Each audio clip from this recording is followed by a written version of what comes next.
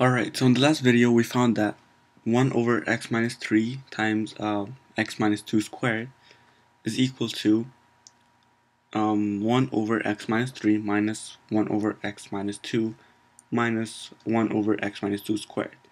And we did that using partial fractions. So now we're going to find the coefficient of x to the power of 8 in this term here. Okay, so the first thing you want to do is you want to transform each of these parts into something that we know how to deal with in generating functions. And what we know in generating functions is 1 over 1 minus x. Now this we know how to deal with. So you want to transform each of these roots into something that looks like this. And that's what we're going to do in this video. So first you have 1 over x minus 3. So you want to take a common factor of 3 from the denominator. And that will give you, if you take out 1 over 3 as a common factor, 1 over 3, you'll be left with 1 over x over 3 minus 1. Again, they're exactly the same. If you multiply 1 over 3 into this equation, you'll get x minus 3. Alright, so now you want to take a negative 1 so you can flip the 1 and the x minus 3. So here all we did was take out a 3 from denominator. Alright, so our next step is to take out a negative 1 from denominator, from denom. And that will give you a minus 1 over 3 times 1 over 1 minus x over 3. And this is something that we know how to deal with, because this is in the form of 1 over 1 minus x. Alright, so this was the first part. So for the second part, we have 1 over x minus 2. And we're going to do the exact same thing. So first we're going to take out a 2 from denominator. Take out a 2 from the denominator. That will give you a half.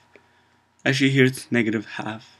So you have a positive half when you take out, a negative half times 1 over x minus x over 2 minus 1. And now you're going to take out a negative 1. So take negative 1 from the denominator. And that will give you half times 1 over 1 minus x over 2.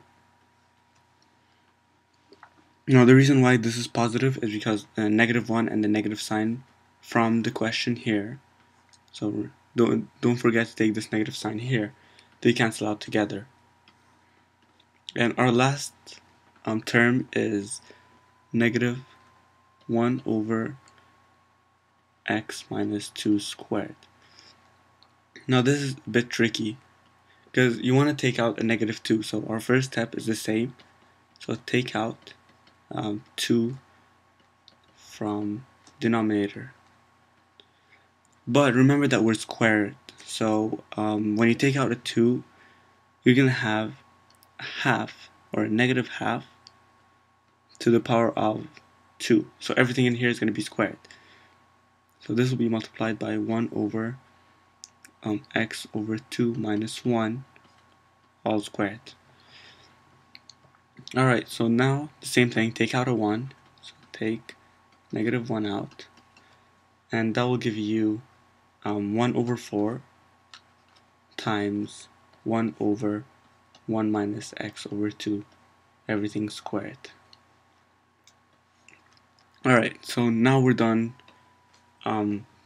converting them into a generating function, and now we know how to deal with all these terms here. So we know how to find the generating function for this and that and this.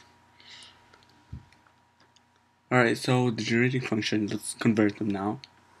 So we have negative 1 over 3 times 1 over 1 minus x over 3.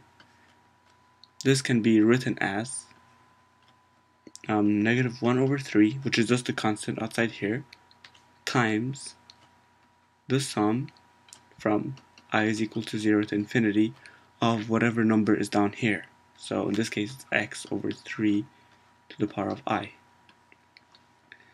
Then we have the same thing, so we have a half times 1 over 1 minus x over 2. This will be written as half times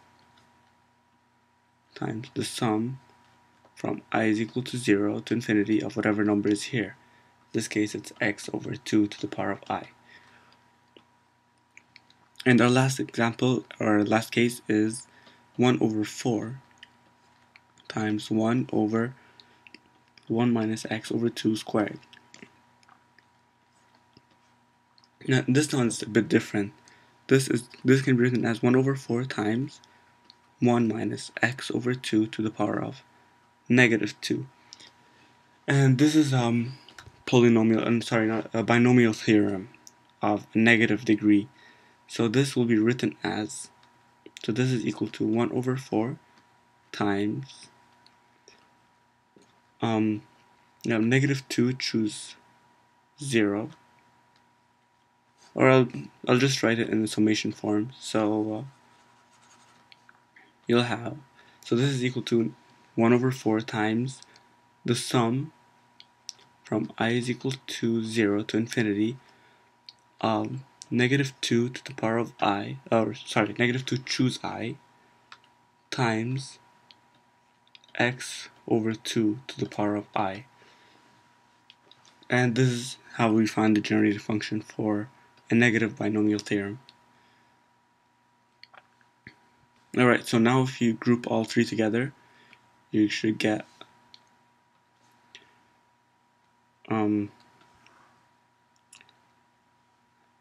you should get this plus that plus this.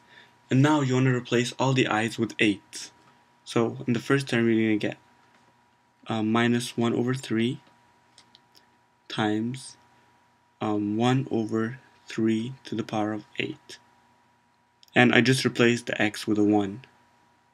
Since we're finding the coefficient, x is, you just write 1 instead of them. So that was the first part. The second part is half times 1 over 2 to the power of 8.